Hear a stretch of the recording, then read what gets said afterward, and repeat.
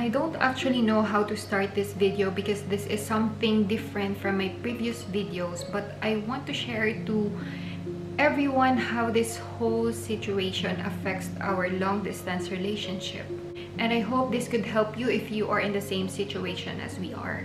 I know it's already hard to be in a long distance relationship, but it became harder because of these things: lockdowns, travel bans, closed borders, and everything. And for us, we're supposed to be together now for his birthday with his family, but everything was cancelled and we are left, actually not just us, but everyone who are in a long distance relationship.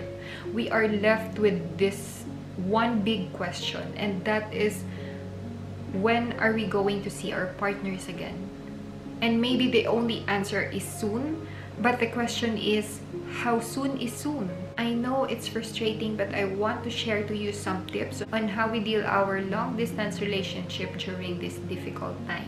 So first is to communicate as much as you can. I know that this is very essential even without this pandemic, but use this time to spend more time with your partner, especially that we are staying at home, so we have so much time. So communicate as much as you can, and when you communicate, always be honest and open to your partner, how you feel, your worries, and everything. Tayong mga babae kasi minsan, actually, hindi siya minsan, madalas, ginagawa nating manghuhula yung mga lalaki. Gusto natin na sila yung makapansin if there is something wrong. At kung hindi nila yun mapansin, we will be upset. Magagalit tayo lalo. So, if you are upset with something, communicate. May hindi ka nagustuhan, tell your partner. Always be open.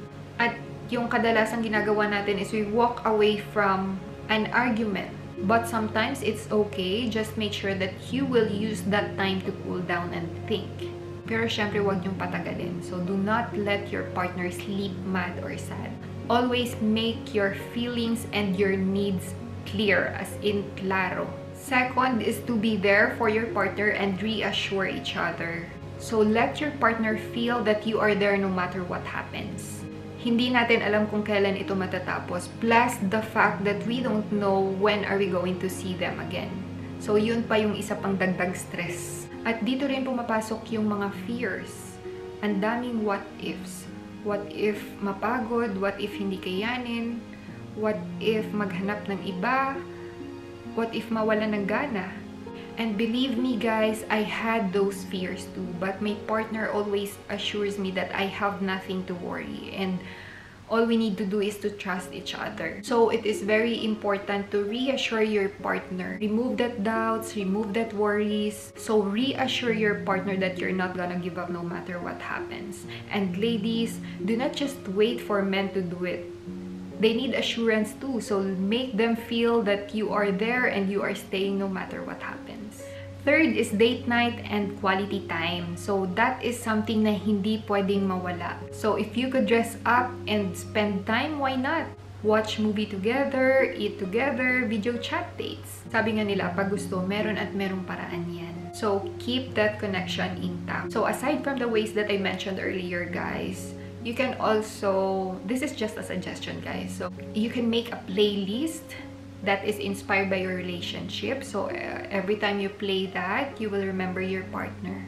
You can also try to cook the same meal and play games online. Kahit anong paraan, at maraming paraan. So keep that kind of bond. Fourth is make plans for the future. Plan something that both of you can look forward to. I know that every relationship has a goal, but do not just have a goal.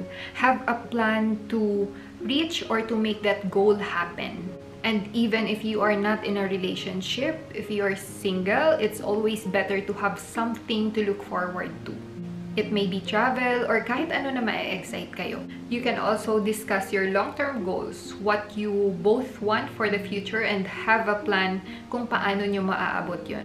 For example, investments, mga bagay na gusto nyong gawin when you are together, mga businesses na gusto nyong pasukin, ilang anak ang gusto nyong gawin, joke. Basta yun, always have a plan for the future. And last is to be positive and be patient. Keep in mind that this is just temporary and have faith that everything will be okay. Always remember why you're in this relationship, that your love is bigger than this trial.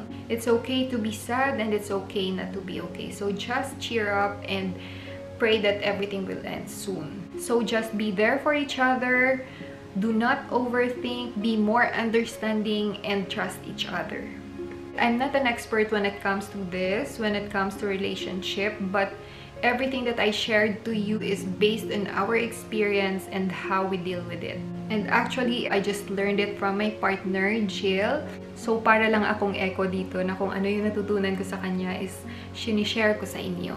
I know this pandemic is very challenging to everyone, including the LDR couples, pero ang palagi na lang naming iniisip that we are both healthy, our families are healthy, we have work, we are safe, we have everything that we need, and we have each other no matter what. So yun yung pinaka-importante sa amin ngayon.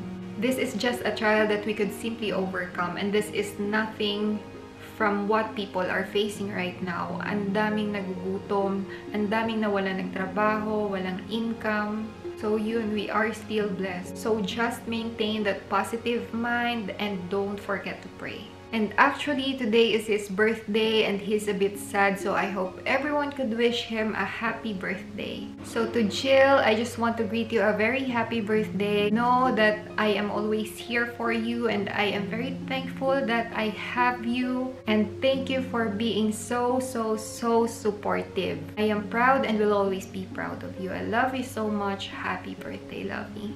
Merong mga taong gustong mag-greet sa'yo na sobrang mahal na mahal ka. So, here they are.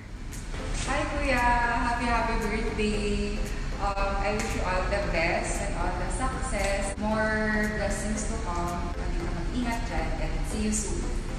Hi, Kuya! Happy birthday! I wish you all the best. Be healthy. More success on your career and also on your love life. Thank you for everything. Thank you for being a good brother to me. I love you so much and enjoy your day. I'll see you soon. Bye.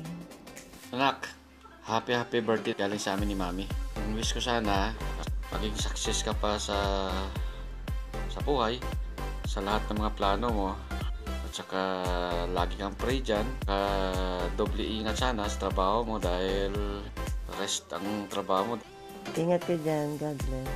Happy birthday. Happy birthday, Junjun. Happy birthday. Happy birthday! Happy birthday!